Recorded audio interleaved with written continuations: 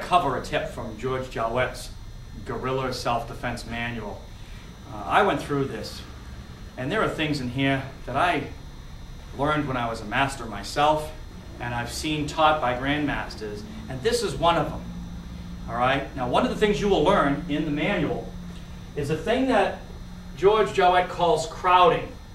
Now, today we have terms like Jiu-Jitsu and other terms, but they called it crowding back in the 30s and 40s. And what that would be is being in real close. No, face me. Being in real close.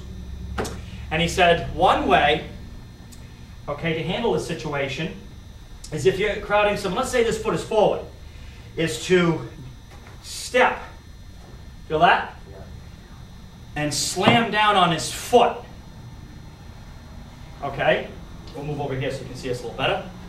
Okay, slam down on the foot. Okay, or just slice down on the shin when in crowding to give him a message. Now I'm going to show you a pressure point in a close-up in just a minute, but I just want to show you something when I do this. Look at that. Could you switch sides? Watch his face when I step on this. I'm going to show you this close-up in a minute, but it works. All right. If you're lucky enough to be crowded from the back, okay, you can strike there. All right. Now this was one of the effects he was talking about when in close. Let's say we're in close, is to try to stomp on that foot. All right. Now here's a close-up of that pressure point without me being in the film, in the picture. Take a look at the toes, where the baby toe is, in between the baby toe and the next toe up, right down the middle, right there. You push here. Look at that. One finger watch.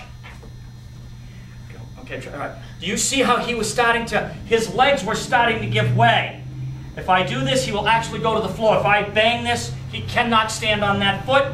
If I stomp it, if I slide off it, if I twist into it, okay? This is what George Jowett was talking about. This is a pain point that he was teaching up in the 20s. And we're just rediscovering him today. I'm going to tell you something. There's a lot of hidden knowledge in the old masters that were strength trainers back then. They all did Jiu-Jitsu. Anyways, that's exactly where it is there. You can screw around on your own foot and find it. A stomp there will cripple that foot. And that's what he was talking about, sliding off there. And how you position yourself and do it is all up to you. One last thing he mentions, and I think this is on page 10 and 11, switching the guard. Now, I actually saw Grandmaster do this at a workout we were taking with him. He seemed to have a little jackrabbit student that was a little afraid, and every time he tried to come in and make a move, he'd jump off the stage. So the Grandmaster did this, and he just took a step here. And see?